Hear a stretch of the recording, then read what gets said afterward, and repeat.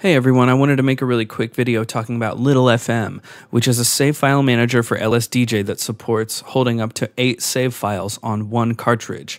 Right now it supports some older cartridges that aren't being made anymore, like the Bleep Bloop, Smart Boy, Fighter Cart, and Dragon Derp, but there is a private beta version that supports El Cheapo SD and the Inside Gadgets carts. So how does it work? Well, first you need to patch your LSDJ ROM with LittleFM. Then you'll see these different SRAM operations. Right now the only one that works is load song, but check out how quickly the song loads. This is something that's really great for live use because it loads it really quickly. Just be careful to check whether your song has any unsaved changes before you load it. Press A, B, Start, and Select to return to LittleFM. You can also load and save projects. This is where your extra save files are. As I said before, we've got 8 slots, and this is really handy for managing multiple saves, especially when you're playing a live set. Another really cool feature is being able to send your entire save over a link cable to another Game Boy with LittleFM. Here I've booted up an EMS cart with LittleFM.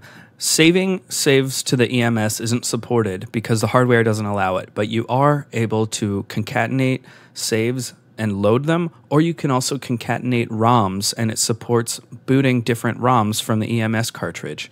It has to be something like MGB or res that doesn't interfere with save data, but you're able to load up another ROM and boot more than one from your EMS. This private beta of LittleFM also works with the El Cheapo cartridges, and I find it to be a superior method of dealing with LSDJ saves rather than working with the SD. It also supports Inside Gadgets cartridges. I've provided the link for the LittleFM ROM and patcher, and if you're interested in the private beta to support your El Cheapo or Inside Gadgets cart, please let me know. Thanks to Nitro2K01 for making it. I hope this video was helpful. Thanks for watching.